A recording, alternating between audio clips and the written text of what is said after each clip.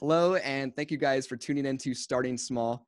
As you know, Starting Small Summit is just around the corner, and here I am joined with Stacy Madison. Only a year and a half later, we talked on the Starting Small podcast. Super honored to have you to Indiana. It's truly an honor to have you on this panel, Stacy. Thank you so much for taking the time. I am so excited because this is actually the first panel that I'm doing in person. Wow. Wait, first panel? Then I'm going all the way to, my God, you are not close. I'm in Boston. Yeah. You're all the way in Indiana. So like in your career, this is your first panel or since when? No, it's the first time. It's the first panel because of the pandemic. Got it. So I've done lots of panels, but they're all Zoom. Yeah, that's really exciting. It's funny because we're actually, Joe Foster, the founder of Reebok, we're his first time back to the United States since COVID. So your first live panel, he's flying to the States for the first time since COVID. So this event is bringing a lot of excitement for our speakers and our audience for sure. Yeah, I mean, it feels good to get out there and I'm telling you, I enjoyed our interview so much a year and a half ago that, I was very happy to commit to doing it. Man. So yeah, and I'm obviously everybody's sick of Zoom, so yeah. I'm very excited, and I'm curious, and all the listeners I'm sure are curious as well. What have you been up to maybe since our conversation, our last talk on the podcast? What has your life kind of been like with managing BeBOLD bars and your personal ventures as well? Yeah, so we're launching BeBOLD bars. We launched the month before the pandemic hit, and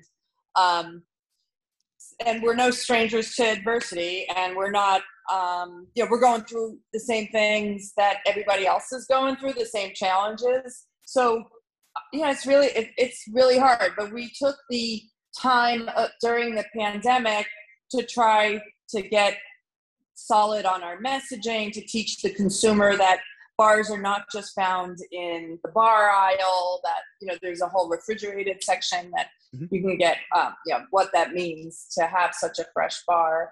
And we redid our packaging. We launched 2 new flavors, the macadamia and the cashew. So, those things all take time. Definitely. But, our goal during the last 2 years, when this pandemic hit, was really, let's just keep our head above water and still be here. Yeah. When this is over. We didn't expect it. Obviously, nobody expected this to be going on so long. But, I think we're getting better and better at managing the pivot. It was a big pivot for a lot of people. Definitely. So during that period, I actually worked for Dr. Jonathan Levine. He's actually one of our panel speakers. He formulated this company called Twice Toothpaste, and one of his patients is Lenny Kravitz, the American singer.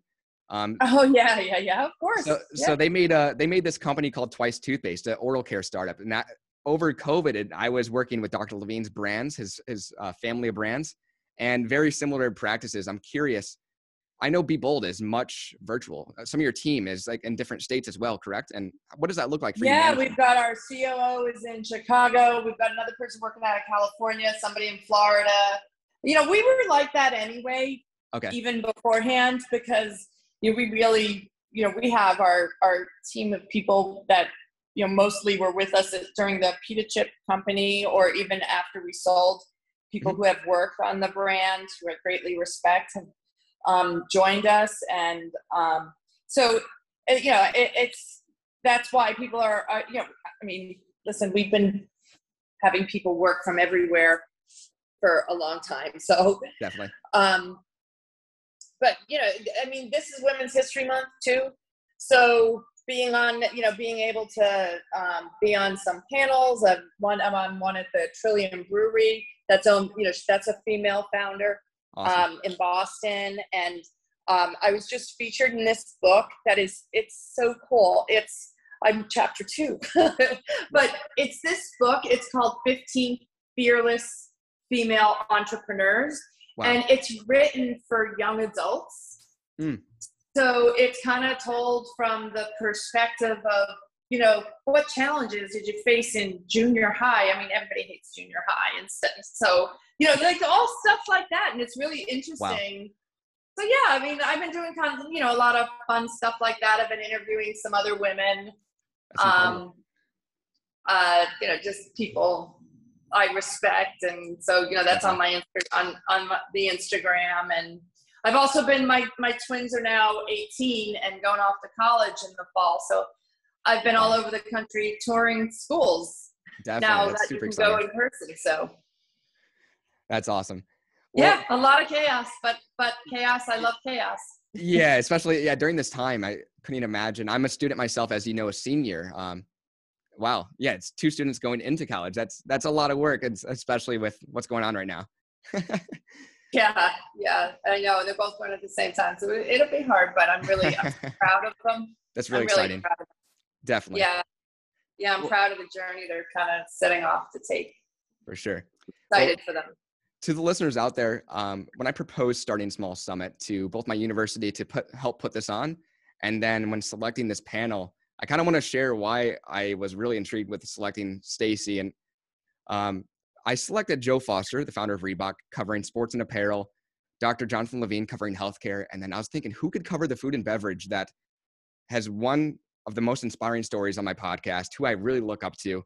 And the first thing that came to mind, first name, was Stacy. And when I reached out to you, I was like, wow. She replied and said she's willing to do this. So, I mean, first of all, just to have Stacy come to the summit on our first summit is really exciting and such an honor, especially with such an amazing career that you've had.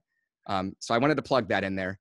Also, Stacy, just as we do the live event and the interview at the summit, I'm curious, what is like a leadership practice that has shaped your career that you looked to kind of share at the summit, maybe with Stacy's Pita chips and BeBOLD bars?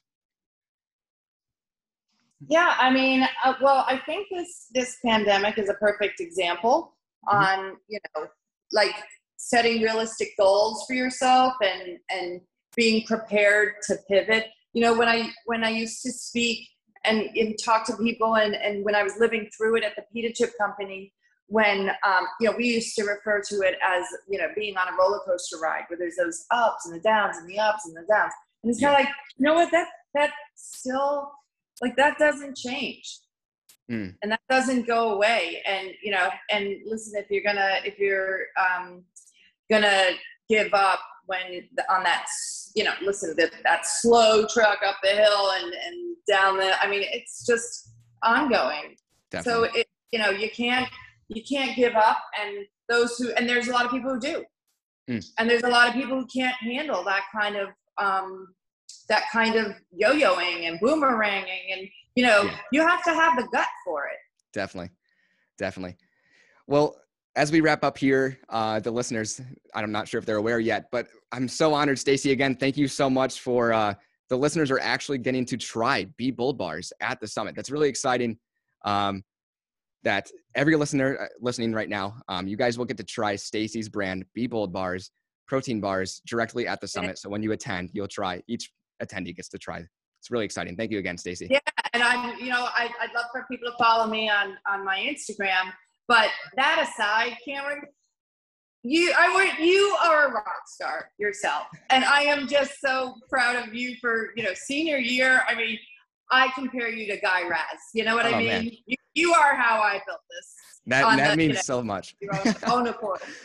Thank you so much, Stacy. That really means a lot coming from you too. And again, I'm really looking forward to it. It's just around the corner. Cannot wait to meet you in person. Can't wait to meet you in person.